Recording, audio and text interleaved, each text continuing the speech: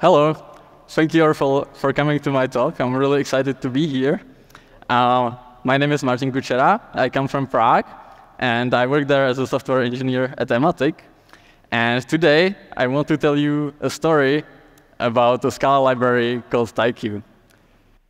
The story starts in August last year, where I was still a student at ETH Zurich, and I was looking for a topic for my master's thesis, and I was looking for something really cool. And at that time, I thought I wanted to do maybe something in graph theory, something more theoretical. But I was struggling to find a nice professor to do it with, because all the cool professors that I knew, they were in the Department of Mathematics, and I was in the Department of Computer Science. And when I went to talk to them, they were like, well, you know, we have enough students from our own department, actually more than we can accommodate, so, you know, sorry for you. And then I was really sad about this, and I was telling it to a colleague of mine, and he was like, well, didn't you say that you really liked Scala? And I was like, yeah, I did say that. And then he said, well, why don't you go to EPFL and do your thesis with Martin Odersky? And I thought, well, this is such a stupid idea. Like, I don't know that much about Scala, and I know nothing about compilers, and I don't know nothing about the programming language theory or type theory or anything like that. So I went home, and then I kept thinking about it. And in the end, I was like, well, I can try to send an email to him. So I wrote an email, and I was writing it for maybe a few hours. And then I spent another few hours just looking at the email and hovering over the send button and not sure if I should send it or not. And in the end, it was like midnight, and I was already really tired, and I finally hit the send button because I was like, well, he's not going to reply anyway, so what can go wrong? And then the next day, I got a reply, and he said, well, let's talk.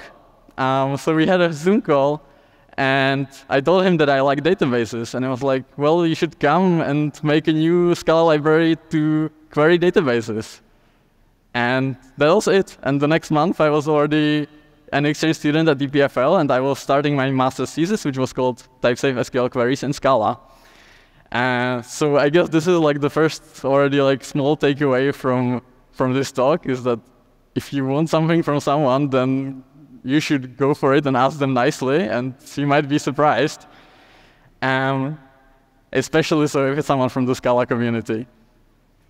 And then the second takeaway, and that will be the rest of the talk, I hope I will convince you that Tyqu is pretty cool.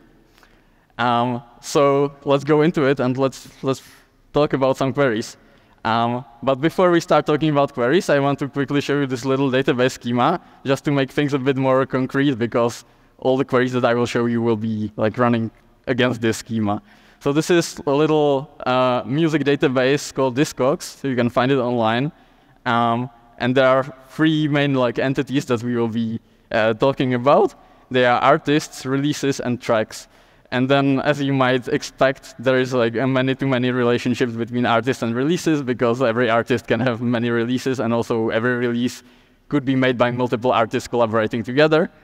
And then, of course, on a release, there are multiple tracks. So this is the database that we will be having in all our examples. OK, now for the queries. So first of all, I guess most of you here will agree with me that for most use cases, talking to a database this way is maybe not the best.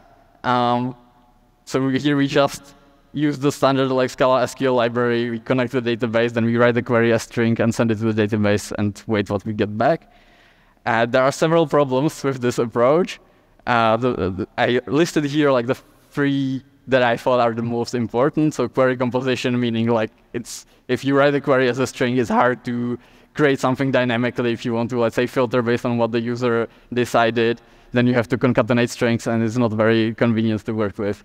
Security, of course, SQL injection. I guess no need to go into detail there. But then I guess the most interesting and important one for this talk is type safety. So what exactly do I mean by type safety?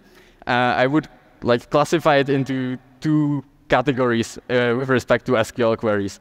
So the first category is like type safety issues that can occur when we're executing our query on the database side. And the second category is issues that occur after we run the query and we get back the result and we treat it in some wrong way. So let's see some examples. This is the first category. So here we have a query select star from artists where name greater equals 7. Right? So obviously the database is not going to know what to do with that because name is of type string and 7 is an integer. So if we were to execute this code, we would get a runtime exception from the database. So this is obviously something that we would like to avoid. And then the second type of issue that could occur is when we have a completely correct query, like here, select star from tracks. We execute the query, it runs correctly, we get back the result, and then we try to iterate over the rows, and we just print the position and the title for each of the tracks. So I wonder if anyone sees what might be the problem here, because I think this one is pretty tricky. So let me show you what happens when you run this code. You get an exception. It says PSQL exception bad value for type int A. So the problem is here on line 4, where we try to get the position and we say it's an integer. And in fact, it's not true, even though it's kind of counterintuitive, right? Because this is tracks, and the position says, like, what is the number of the track on the album. But it turns out that this Discogs database, it has like a lot of even like old music, and it has LP records on it. And those LP records, they usually have letters A or B to signify which side of the LP record the track is on. And so position is actually of type string, and when we try to get it as an int, we get an exception. So this, I think, is a kind of error that can easily happen when you like don't know what you're exactly working with. And so it would be nice to have some support from somewhere like outside, like somewhere automatic that kind of catches this error at compile time and doesn't let us do it. So that's why we have libraries, right? So I think that's what most people do today. Is they don't use directly Java SQL, but they use some library which makes sure that we don't make these kind of errors. It makes sure that we get compile errors when we try to do that. It also fixes like the other problems that I listed before, like query composition, SQL injection. It gives us also a nicer API to work with. So perfect. So now I would like to make a little survey out of curiosity. How many people here have used Slick before? Quite a few, okay. And how many people have used Quill? A bit less, but also quite a lot. Has someone used Juke? Even less. And has anyone used Doobie? Oh, quite a lot. That's surprising. Yeah. And has anyone used anything else that I didn't list from within Scala? A few. Okay. So I think we've covered most of the common libraries that people use. And so since we have like a lot of them, and they seem to work quite well, why did we want to create another library? So the answer to that is that Scala 3 has some really cool new features. I list, again, like the most interesting one here. And these libraries were usually created in like Scala 2, and maybe they're doing something towards migrating to Scala 3, now a bit better than at the time when I started. But even still, they don't use this to the fullest, I would say. And so the question was like, what can we do? Can we do something really cool if we use all of this like to the max? And so I'm going to now explain briefly these structural types, which are like the most crucial part. If you were at Guillaume's talk in the morning, I think he also mentioned them at some point. So here we have a class called record, and it takes some fields, which is a map from string to NA. And then it defines a method called selectDynamic, which takes a name, and then it returns the corresponding field. So what makes this interesting is that it extends the selectable trait, which is something that's defined directly in Scala. And what it does is when you try to access a field on record, which is not defined, it will instead try to call the selectDynamic method, and it will pass the name of the field as the argument. So, like for example, here I create a val person, which is a record that has name Emma and age 42. Now I could try to print the name of the person. So this should, in theory, because there's no val name, it should call selectDynamic with the parameter string name. Well, of course, this is not going to happen if I just compile the code like this right now. because it's not going to type check. So the type checker will see this, and it will not know what person.name is, what type should it have, or even that it's defined. But there's a little hack that we can do to convince the type checker that this is OK, and then we will be able to actually see the result of calling select dynamic.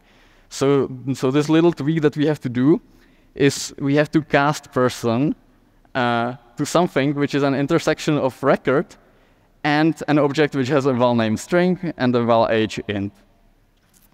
And when we do that, like this, we can run this code. It will compile, and it will print out Emma.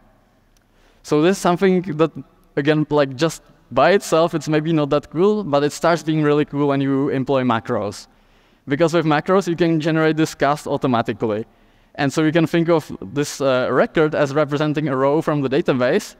And of course, like when I'm writing the library, I don't know what your database looks like. And even more so, I have no idea what query you're running, right? And so there are like countless of possibilities of what projections you could do or joins. And with a macro, I can simply like look at your query, generate this structural type for you, and then you can print person.name. So this was a big piece of the puzzle. And actually, here is the issue that in Dotty describes the structural types, how they should be in Scala 3. I'm not going to read it out to you, but I encourage you, if you're interested, check it out online. And just to summarize, it really describes how the structural types look like. It gives a very similar example to what I just showed you. And it argues why we need this in Scala. And the argument that it gives is it says we need this to be able to conveniently work with databases. OK, so we have this really cool new feature in Scala 3, which was made for databases. And we have no database library using this feature. So this was like the main motivation why to try something new. OK, so now we're ready to talk about Tyqu. And to start with, we have to describe the schema to Tyqu so that it can type check for you all the good stuff. So yeah, there is an object for every table in the database, and the object has a field for every column. So this is pretty straightforward. Right? Here we have a column ID, which is of type int, and is the primary key. And then analogically, we have title and genre, which are of type string. And then there will be some more columns if only I had more space on the screen. But since I don't, I just skip them for now. And here, just for completeness, there's one more table, tracks. Again, the same idea. And again, there will be two more tables, artists and released by, if I wanted to show you the full schema, but it doesn't fit on the screen. One more slightly unexpected thing that you can put here is the relationships between the different tables. So here I put the relationships of releases with tracks. So releases have a one-to-many relationship to tracks. And also, tracks have a many-to-one relationship to releases. So this will give us some nice like syntactic sugar for joins later. OK, once we have the schema, we can start querying. And so here I'm going to show you a query which finds all the tracks by Red Hot Chili Peppers. And I first show it in some like pseudo library that should resemble LINQ or Quill. They're like both very similar, at least for this particular query. And then I will compare it to Tyqu. OK, so if we want to get all the tracks, well, first of all, we have to define some case class into which we store the result, right? So let's say that we want to select the track name, duration, and the release that the track comes from. So once we have this case class, we can start querying. And we start from tracks, and then we join the releases, and then we join the released by, and then we join the artists. And it's all a bit clumsy, right, because we're using these tuples, because whenever we join two tables, what we get is like a tuple where the first element is the table on the left, the second element is the table on the right. And then when we join another table, we get a nested tuple where the first element is the original tuple, and the second element is the new table. So yeah, it works, but it's kind of weird. But OK. Then we filter by the artist name, and we map onto the query result. And here we see like the full ugliness of the tuples. So I really don't like these tuples, but fortunately, this is something that we can still, within LINQ or Quill, get rid of by using for comprehensions. So this is quite a bit better because we named all the tables and then we refer by the table like names instead of the tuple indices. But still, there are some things that I think could be improved.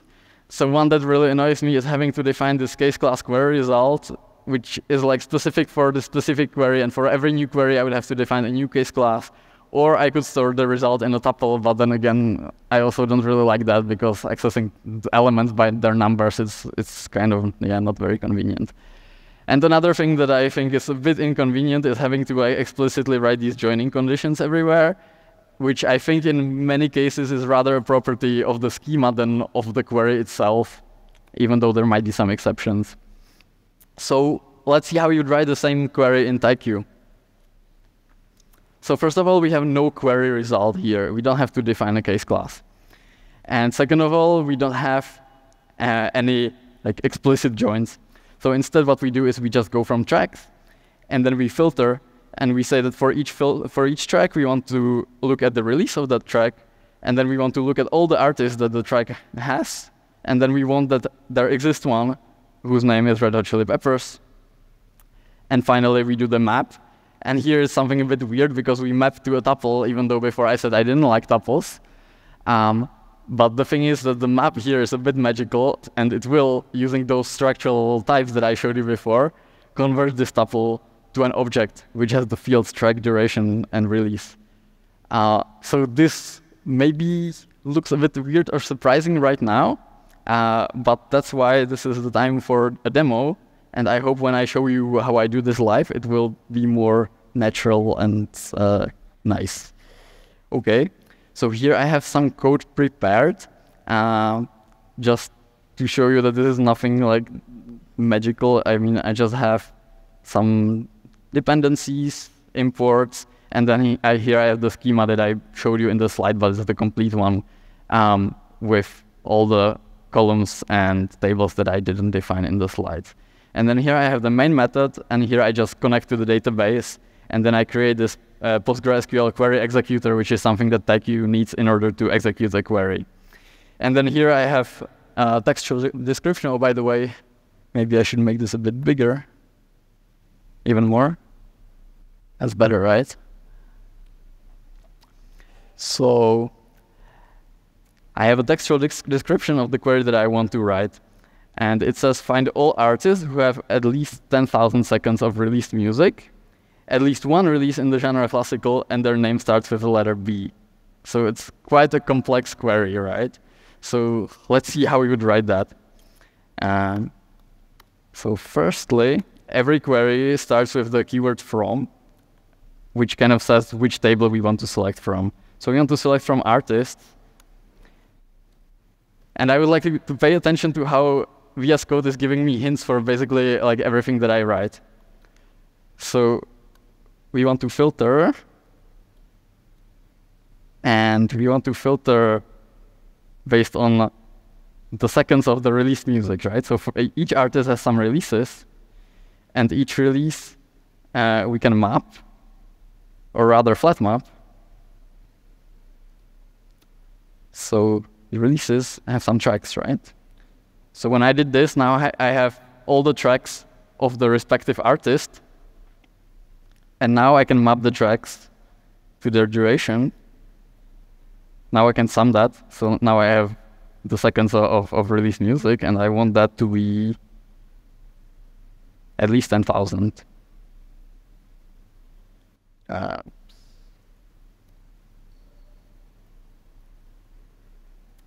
OK. Seems to work. And then I do another filter, and I want at least one release from the genre classical. OK, so similarly, I want to look at the releases, and I want that there exists one whose genre is classical.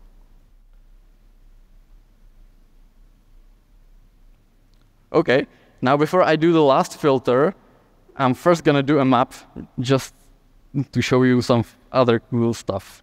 So let's say that we only want to select the name and the real name of the artist, right? So the name is like the pseudonym, and the real name is the real name. So we have the name here. And let's say we're also a bit lazy and we don't want to write name every time. We're just going to call it n. OK, and then a dot real name. And now you see that real name is of type string or null. So it's nullable.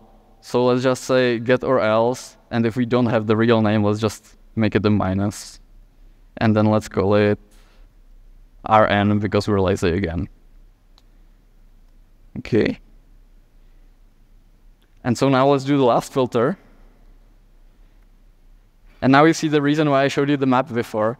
Because now if you look at what VS Code is hinting me, we see that there's the n and rn, which I created here. So by calling this s, I kind of changed the name of this thing.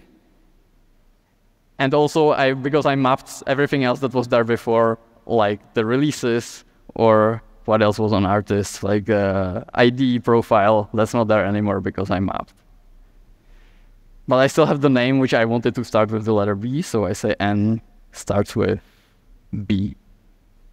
And this is the query. Now I can run the query. So I say q.execute. And then I can get the results back. So I say for each row. And let's say I just print them out. So I'm going to print name. And again, when I write row, here it gives me n and rn. They're both of type string.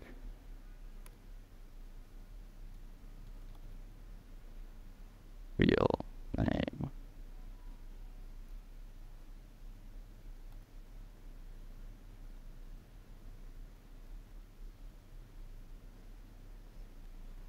OK. This is the code that I wanted to show you. Now let's try to run it. Let's see what happens.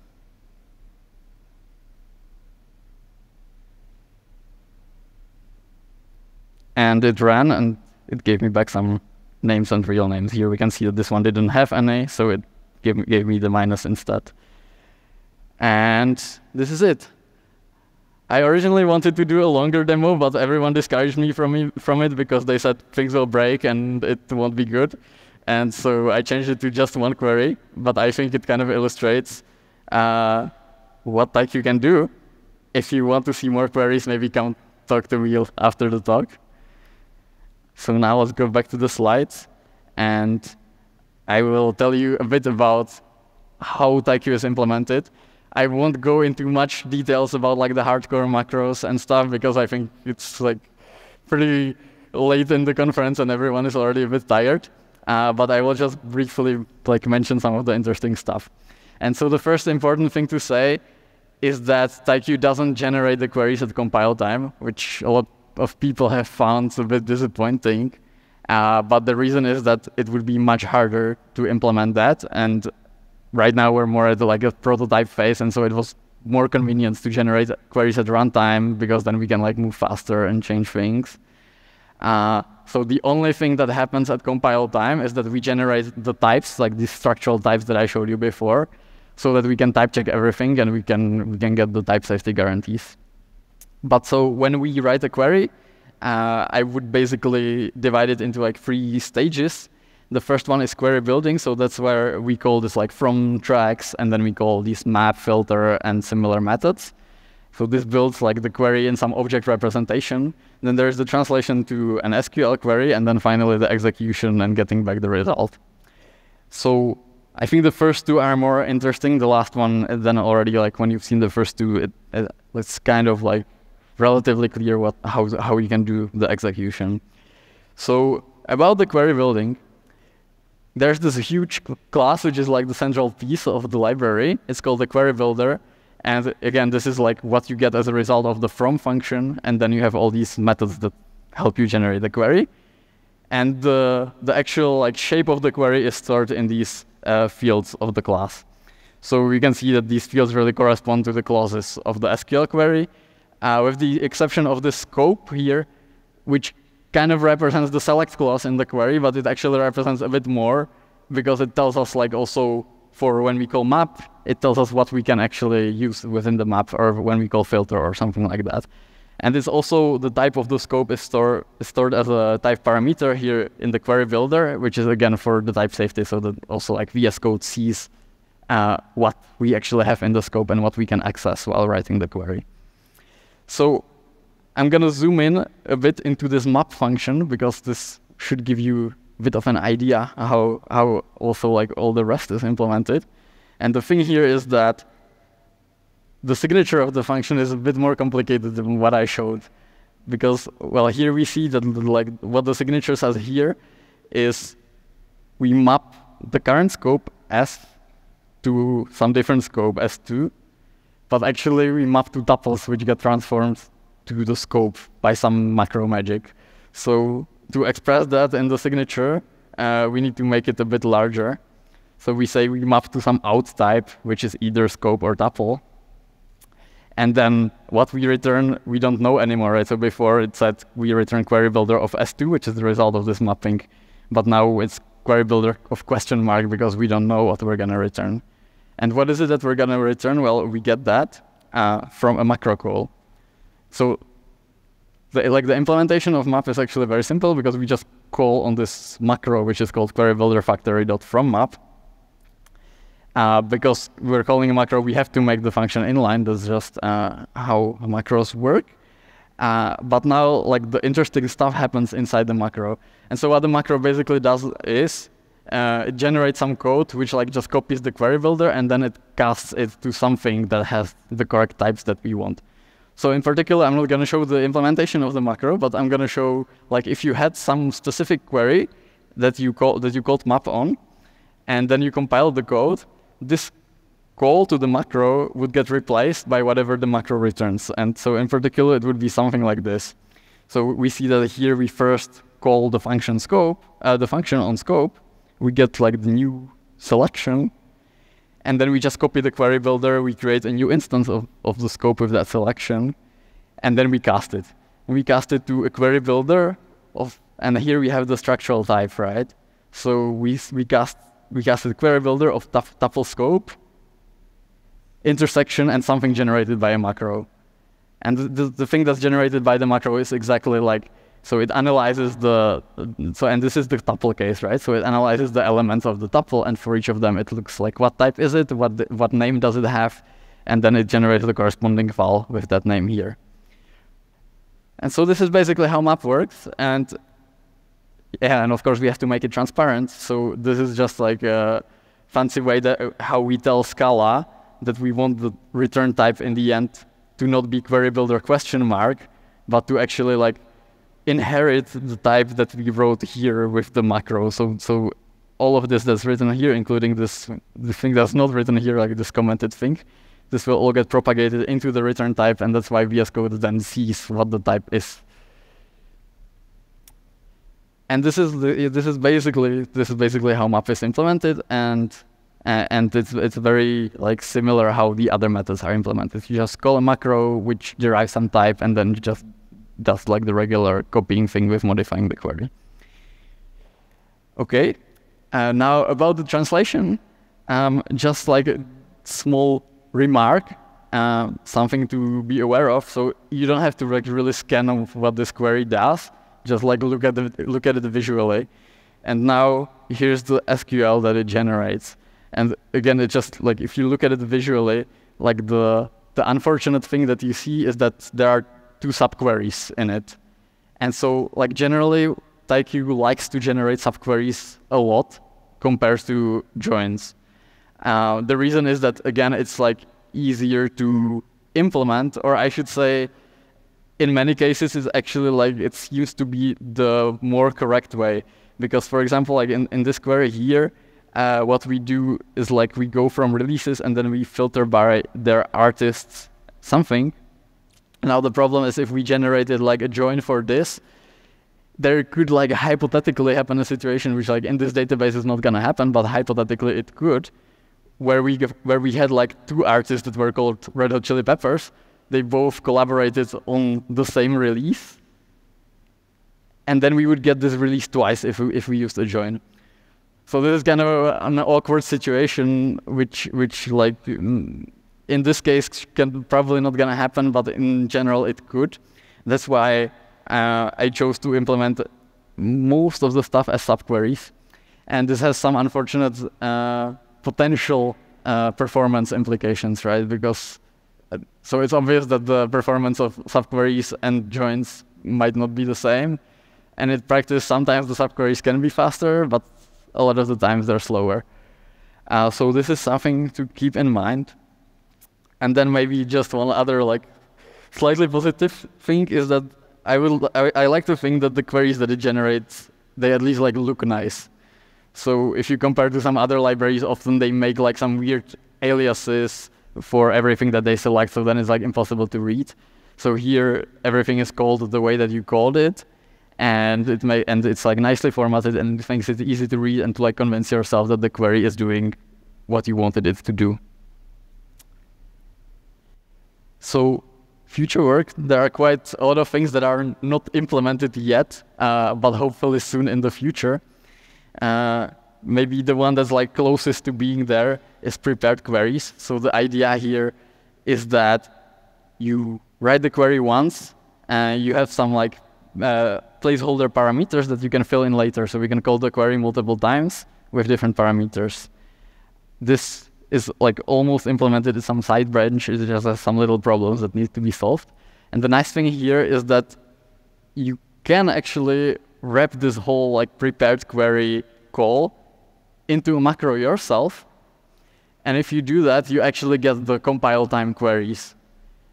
So this can be quite useful if you want to get some extra performance. It's not the like nicest way because you have to create a macro yourself, and there's nothing simple that we could do to like save you this trouble, but it's really like 2 or 3 extra lines of code that you would have to write, and then you get compile time queries like very easily. So this is one cool thing that should be there soon. And then the other thing that I think is very important to have is explicit joins.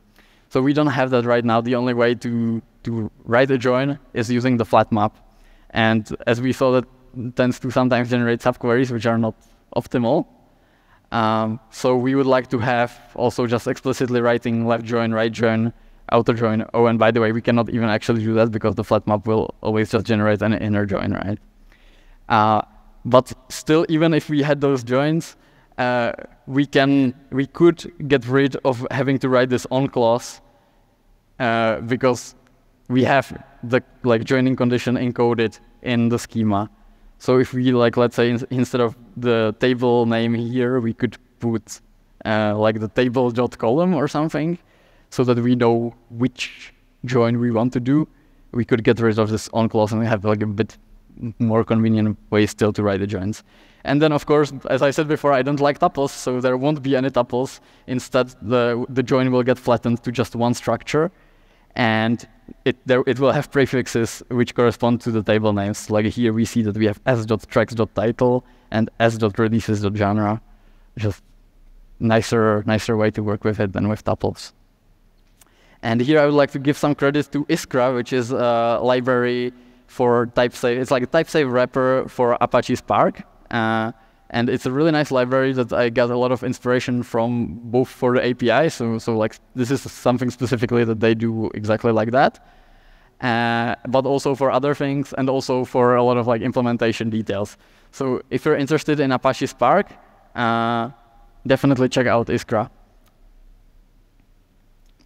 Okay, so some other things that I would like to have in the future. Again, this is like one last that is like super important, is insert, update, delete. So there's something that we don't support right now, and I guess for like some real production adaptation, it would be necessary to have that. It's maybe a bit more work than the previous 2. Single row queries, that's just to say that like if I select only one row, I don't want the result to be a collection of rows, but just one row. That would just be like a nice syntactic sugar. Async should be pretty straightforward. Making ready for customization, just meaning like some of the hard-coded stuff there could be replaced by something that's easier to extend by the users. Also shouldn't be super difficult. Transactions, generating the schema from the database, and it's also in reverse. It should also be relatively straightforward. Migrations, and maybe some more stuff that you guys will recommend. So to conclude, Tyqu uses some really cool new features like structural types, match types, macros, explicit nulls. It's also built with Scala CLI, which I think not many projects have tried that before. And I also managed to break the Scala 3.3 compiler. So Tyqu right now is being compiled with Scala 3.2 because if you try to compile it with Scala 3.3, it just throws a runtime exception and breaks down.